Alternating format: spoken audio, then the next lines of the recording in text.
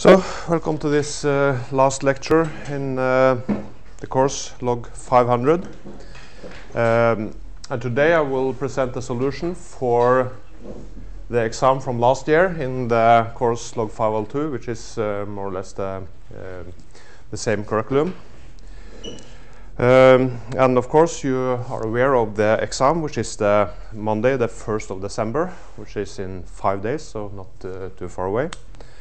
I will be available for questions at least tomorrow and most of Friday. I might take early weekend on Friday, but I will also be back on Sunday afternoon probably. So if you have any question, it's possible to send me an email and I can try to answer them. The exam will be on the same procedure as last year. Here we will have 5 hours of examination time from 9 until 2 o'clock. And you are allowed to take all the written and printed aids in addition to the calculator. So you can bring the textbook, you can bring your personal notes and also solutions for earlier exams and assignments, of course. There will be language will be one Norwegian, actually two Norwegian, the bokmål and nynorsk version, and also an English version of the exam. And the exam will cover 80%, which means that the remaining part is 10% each on the two assignments, assignment number 2 and 3, which you have already got got your grades on. Quite important to know, some general advice here: read through the complete problem text before you start to answer. It's very important to know that you understand what you actually are going to answer, not just start writing something and then when you continue reading you find out you might have answered something else. Very important to answer directly and answer all parts of the question. There might be several parts in the sub-problems, and you need to answer all of them to get the full credit. There will probably be 20 sub-problems, and all will count equally for the final grade of the exam. And some problems are quite small, easy to answer. Others might require a lot of computations. So it's very important to manage the time on the exam. And as mentioned here, it's better to answer many problems partial than only a few perfect. So try, if you get, if you are lacking time, you should try to schedule, show the formulas at least, try to start answering, and then you will get some credit if this is correct, even if you're not able to answer the problems perfectly. And rough sheets will not be graded, and so there's no need to hand them in with your paper, because we are not allowed to grade or consider the rough sheets when we are grading. Also, since all written and printed aids is allowed, it's very important that you organize your notes, because there will, for most of you, will be lack of time on the exam. It's hard to get time to answer all problems perfectly. And you should organize your notes so you know exactly where you can find what you're looking for. So when you read the problem, you should know where the formulas are given, where you can find maybe similar problems and so on, so you can look up that. There will not be enough time to read through and look for something which you don't know exactly where is.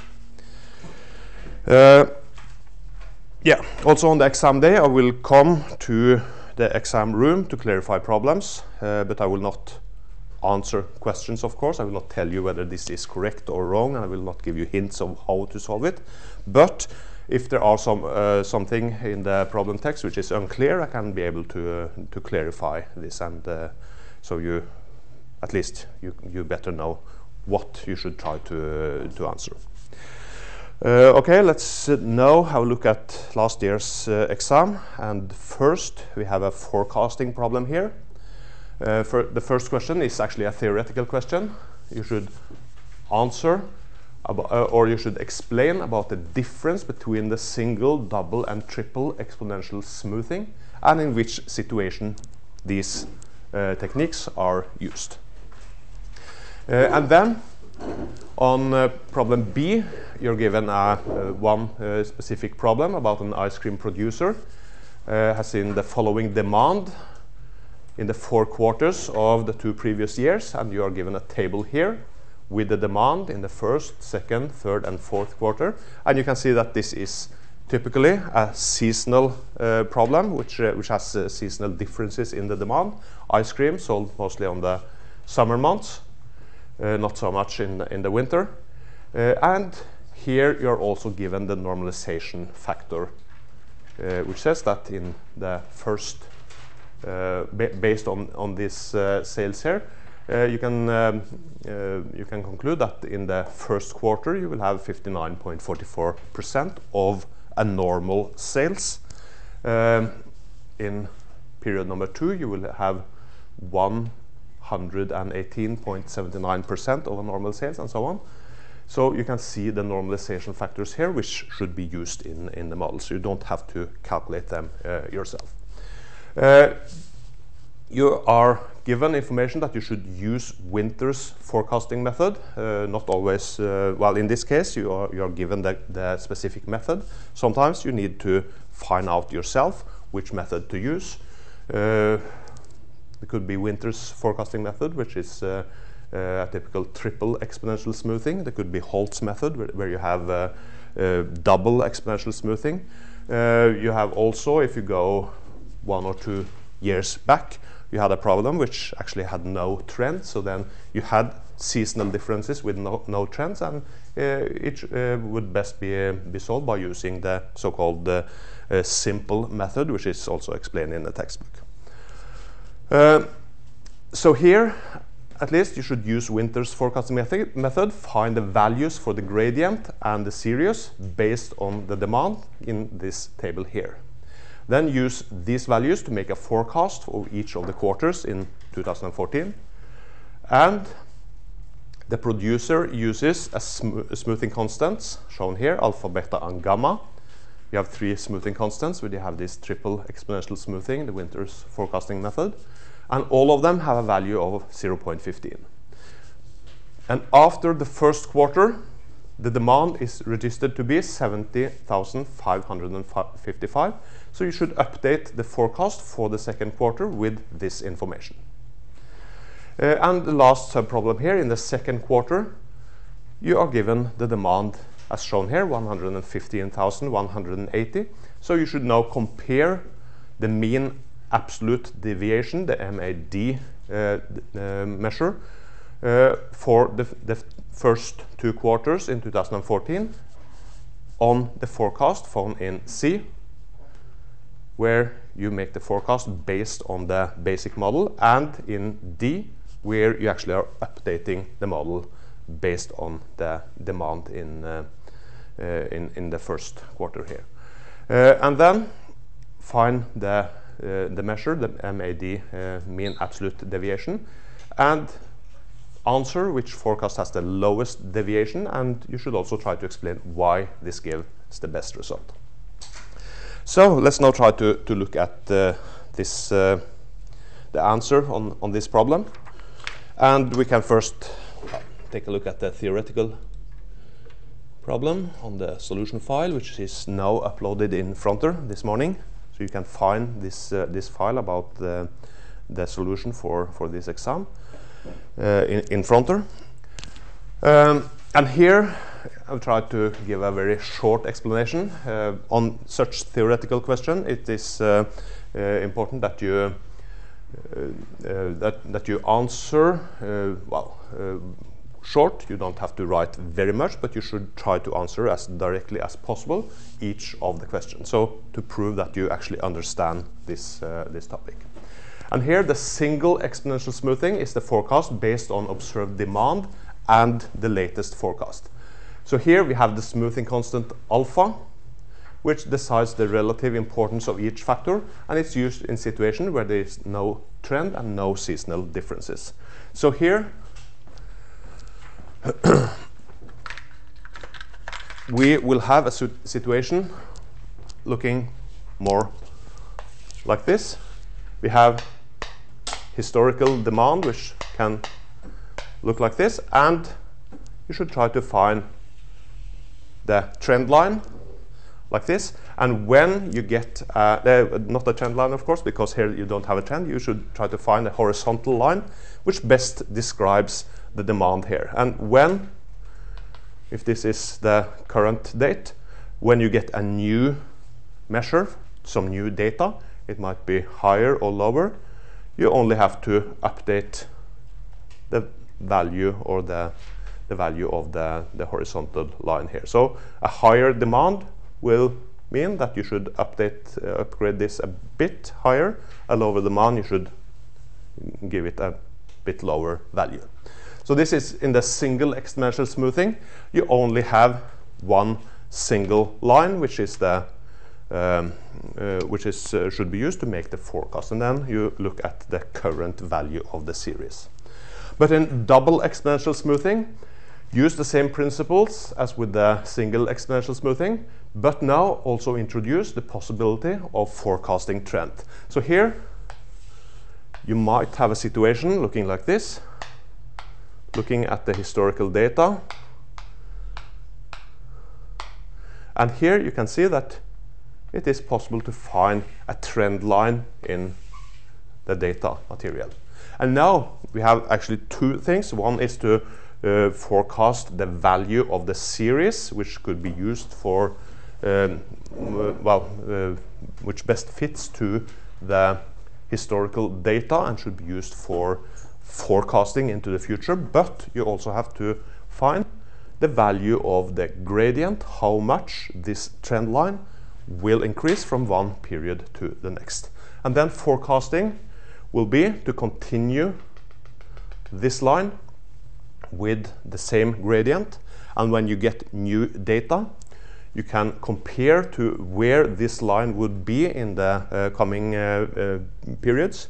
So if the new data is higher, you should try to update or upgrade the trend line and also the series, and if it's lower, you should update and find a lower value on both the gradient and also the corresponding value of the series.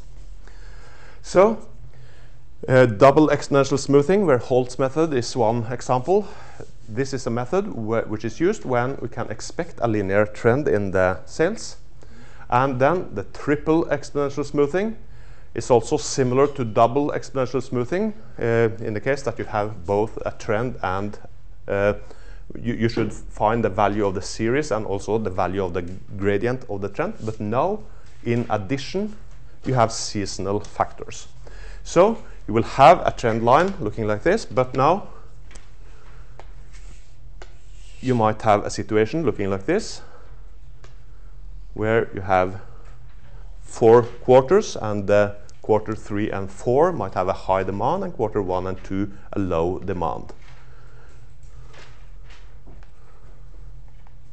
So here, if this is year number 1 and this is year number 2, you can see that you have a trend. The trend line would be more or less like this, but in addition you have seasonal differences around the trend line. So here, by the triple exponential smoothing, where Winter's method is an example, this is similar to double exponential smoothing, but you also have seasonal factors. So find the value of the series, which is the endpoint at the current time, endpoint at the trend line. Find the gradient, how much the trend is expected to increase or decrease from one period to the next, but also find the seasonal factors for each season or each period in the full year. So let's now look at problem B.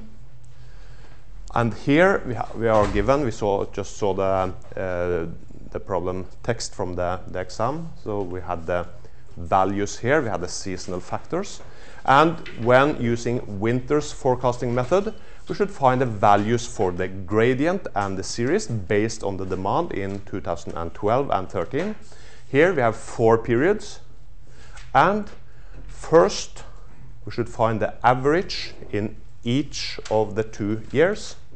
This is the average. The V1 will be the average of 2012, and V2 will be the average of 2013. So you can see that these numbers are the same as shown here. Then we have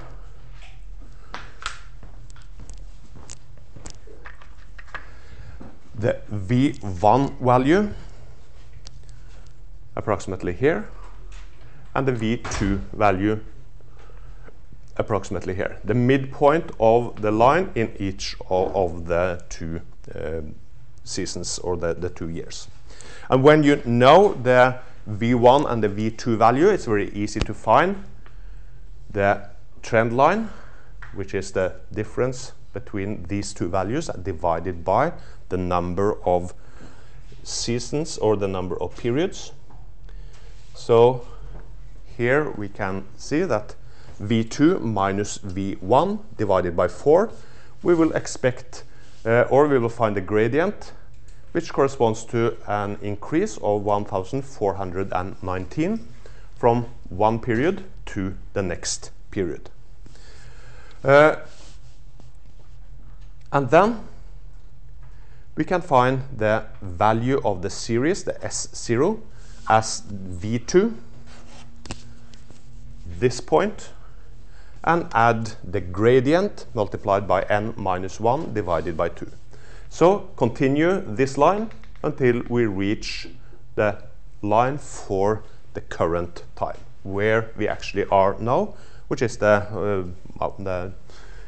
new year on between 2013 and 14. And we'll find that the G0 value is 1419, and the S0 value is 89,840, which is this point.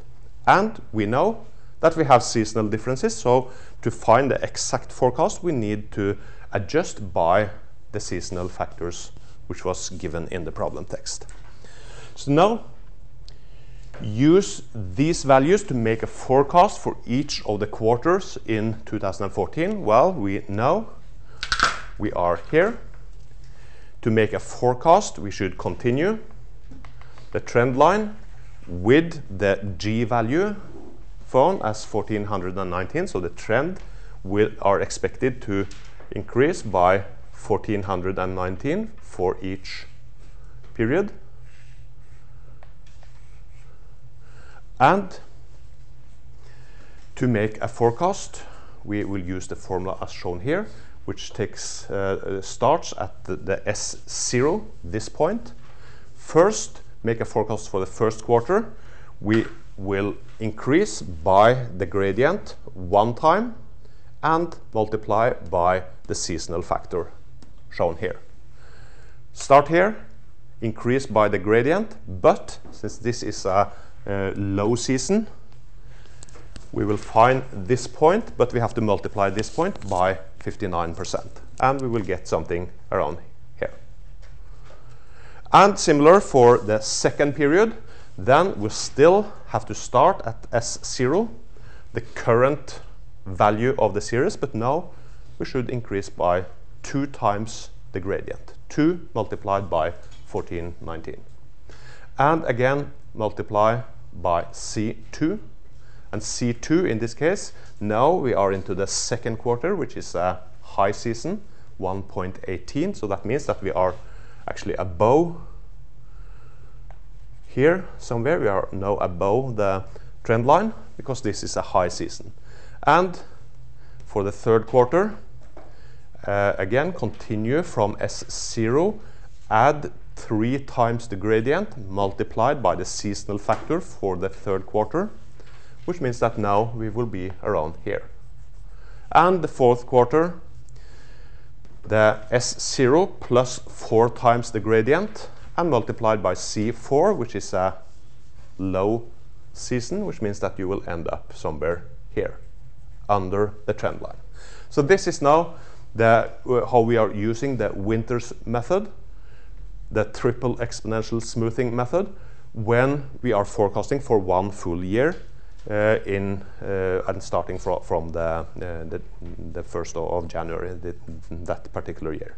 So we have to multiply by this tau value, which is the number of periods in advance we have to make the forecast. But then on problem D, we are asked about the producer will use the smoothing constants, which has the value of 0.15, and after the first quarter, the demand is registered to be 70,555. We remember that the first quarter, we had a forecast of 54,000. This means that even if the S0 was 89,000, here we had a forecast here, but the actual demand was much higher, 70,555. So the actual demand is now up here, and this means we have to adjust the value of the series and the value of the gradient, because this seems to indicate that the trend is increasing. The sales will probably be higher because we had a much higher sales in the first quarter than we actually had forecasted. So now we will update first the series by using this formula. Alpha is now the importance of the last measured demand, which is 0.15. So 0.15 has to be multiplied by the D for the current period, now the new demand, which is 70,555, divided by the seasonal factor, which we used, 59.44, plus 1 minus alpha, which then is 0.85, which now will represent the importance of the last forecast, and the last forecast is found by the series value plus the gradient value. So now we can see that the value of the ST, or now will be the S1, the series value for the first quarter is 95,374, which means that we should probably find the series value up here, because we have a higher increase than we expected.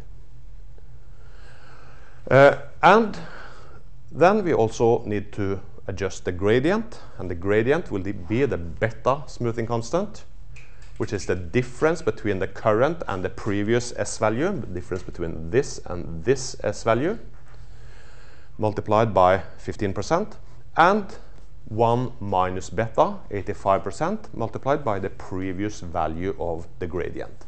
And now we will see that the gradient is increasing up to 2036. So the gradient, the expected increase from one period to the next, will now increase based on the higher demand in the first quarter than well compared to what we had forecasted. And here also it's not asked for this in the question, but ideally you should also update the seasonal factor, because this can also be changed. There could be changes in the seasonal factors from one season to the others. That might happen for some products, but here we are not asked about that, and this is not, well, should not be done before a full season, a full year is finished. But we have also formulas with the gamma smoothing constant, where you should update the value of the seasonal factor. And then now we have a new value of the series, we have a new value of the gradient, and to find the forecast for the second quarter, we have to add the series values to the gradient value, and now we are only forecasting one period ahead, and we should adjust by the seasonal factor.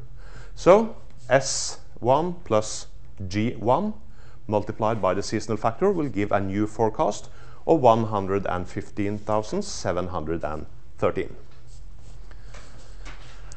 And then, next question, problem E.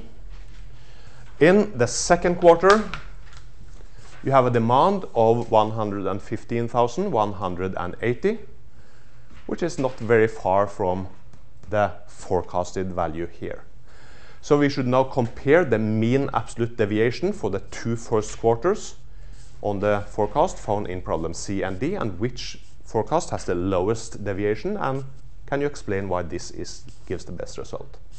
Well, the forecast for the first period was the same.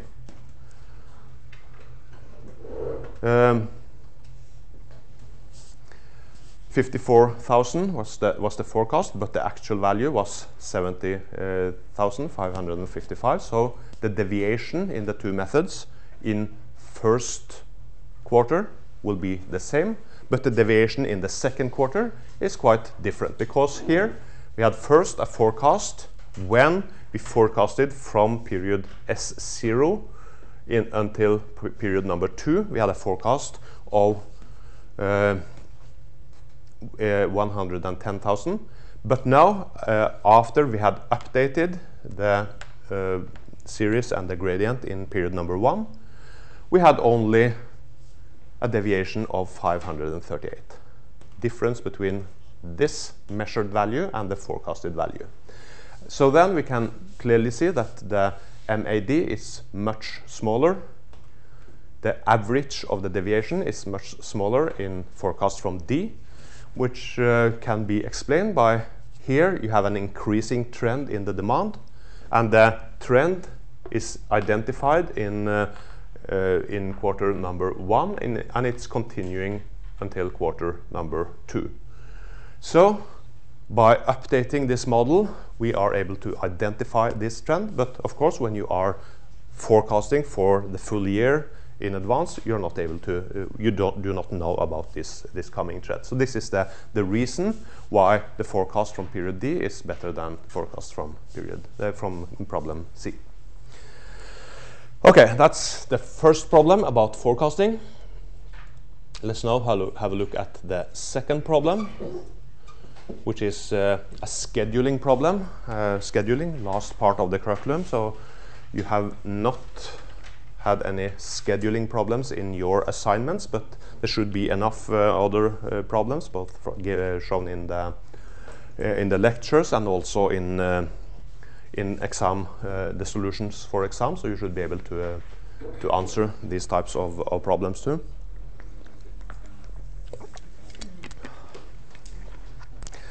And here we are asked about 6 patients waiting to get into a casualty clinic. You have only one doctor on duty. None of the injuries are life-threatening, but to avoid complications, it's recommended that they are treated within a given time after the occurrence. And looking at the injuries and the estimated time, the secretary had made the following table. So we have 6 patients. You have a given time of treating these injuries, and you are also given a time limit when they should be finished by treating. So first, a theoretical question here. What objective do you think is the most important in this situation, and what priority method can be used to minimize that objective? Give reasons for the choice of objective. Then use this method and make a priority sequence for the 6 patients. And on C, compare the sequence from B with a sequence based on the first come, first served strategy, sequence 1, 2, 3, 4, 5, 6. Use the relevant criteria for comparison, which is the mean flow time, the average tardiness, the minimum tardiness, and the number of tardy jobs. These 4 criteria are the common criteria for comparing different strategies. And then the last subproblem here, the injury for patient number 2 is assumed to be the most critical and should have priority before the others. So simultaneously, the injuries for patient 1 and 6 are assumed to be moderate, where a delay will have small consequences for the patients. So then draw a precedence diagram and find a new sequence which considers the priorities. So here you need to consider the priorities and use preferably Lawler's method, where you have some jobs which have priority before the others. Okay, let's now go back to the first problem and try to solve that. And answer what priority is considered to be the most important. And here there is no correct answer or wrong answer. There are arguments for different strategies. I think most would actually mean that while none of these injuries are life-threatening, as it's stated here, and you are not given information until problem D about priority. So here we can assume that maybe a small delay is possible for most of the patients, but a longer delay might lead to complications. I would think that maybe the earliest due date strategy is the most convenient here. You might have a few minutes delayed on all the patients, which doesn't matter very much. And then we can say that the objective about minimizing the maximum delay or the maximum tardiness might be the most relevant here. But there could be reasons or arguments for other strategies. And if you here, answering such questions, give reason for the choice. If you are arguing for your choice, of course, it will be equally correct. But if we now assume that we should use the earliest due date strategy, which is the strategy that should minimize the maximum tardiness, will meet that particular objective, then make a priority sequence for the 6 patients. Well, earliest due date means that we should look at the time limit and sort according to the time limit. So this one is the job which has to be performed first, should be performed within 30 minutes, and then 40 minutes is the next one, 45 minutes, 90, 110, and 120. So using the earliest due date strategy here means that we should sort after the time limit for the 6 different jobs. And then we have a priority sequence, and we should compare this sequence with a sequence based on first come, first serve, which is 1, 2, 3, 4, 5, 6, and use the relevant criteria as shown here for comparison. Well, if we look at the solution file, we'll just show the solution here. Don't need to use the blackboard, but we saw the priority sequence using the earliest due date 3, 5, 2, 6, 4, 1. Each of them has a processing time as shown here, and finding the flow time or the completion time, then we should start from time 0 and find out when each of these jobs are finished. So job 5 will here be finished. It will be started after job number 3, which takes 15 minutes, and itself it takes 20. That means after 35 minutes this job is finished. And then job number 2 needs 40 more minutes, and this column will tell you when each of these 6 jobs are finished, and this will make a total of 475. And to find the mean flow time, we have to divide by 6, which is the number of jobs. So here you have a mean flow time of 79.2. We have an average tardiness.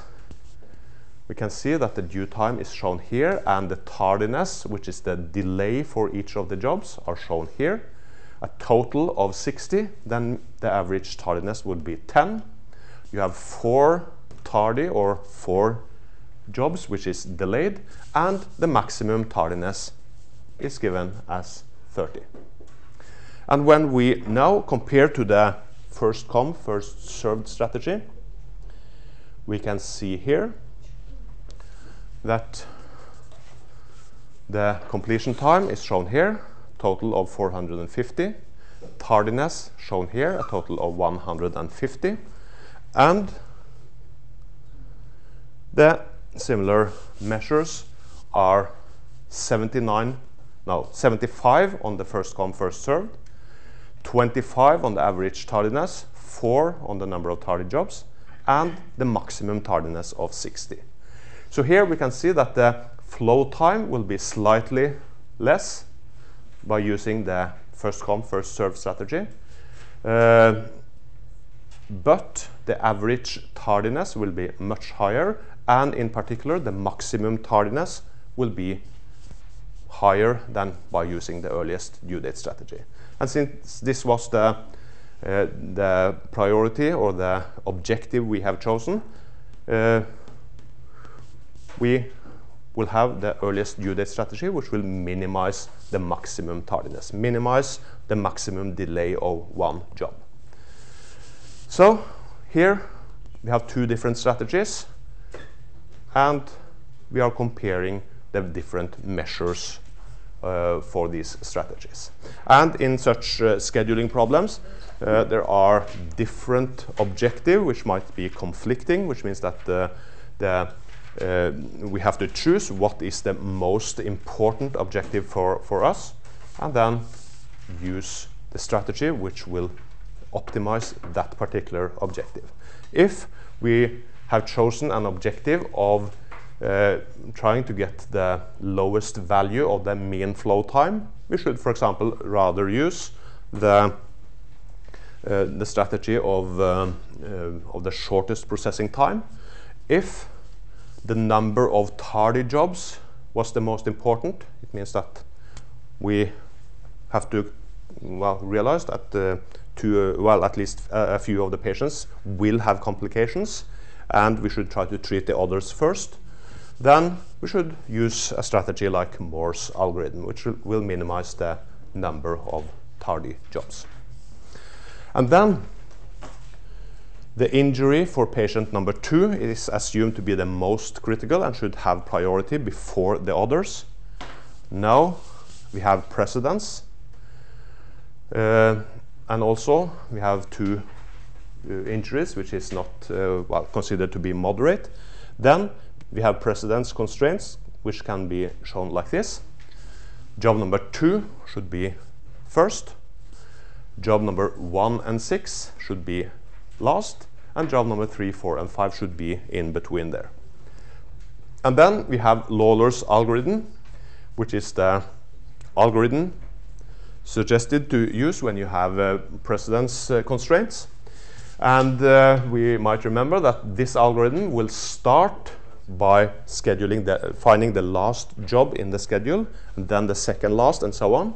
So here, total processing time is given to be 130. This is the time to complete all these 6 jobs. And for the last job, we have 2 candidates, either number 1 and number 6. And we can look at the tardiness for each of them. Well, job number 1 had a due time of 120. Job number 6 had a due time of 90. So if this job is placed at last in the sequence, this job number 1 will have least delay. So we should choose that one, which means that job number 1 at the end of the sequence, then we should update the total, the make span of the remaining job. So we have 115 minutes left. Now we have only 1 candidate left, number 6, because number 6 should be processed after both number 3, 4, and 5. So then it's quite easy. We should schedule job number 6 before number 1. Now we have to update the make span of the remaining jobs, and now we have 3 possibilities, 3, 4, and 5. We should choose the one, which here is number 4, which has the smallest tardiness. This one will not be delayed at all, so it should be positioned placed in the current position. Then update again. We have 2 candidates left, number 3 and 5. Find out which of them will have the highest or the lowest tardiness in this position, which now is job number 5. And then we have job number 3 left. And at first, we remember that job number 2 has to be first in the sequence. So the sequence here will be like this: 2, 3, 5, 4, 6, and 1, with a given processing time, given completion time, and tardiness as shown here. So that was the answer for problem number 1 and 2. We'll take a break, and then we will continue with problem number 3 after 15 minutes.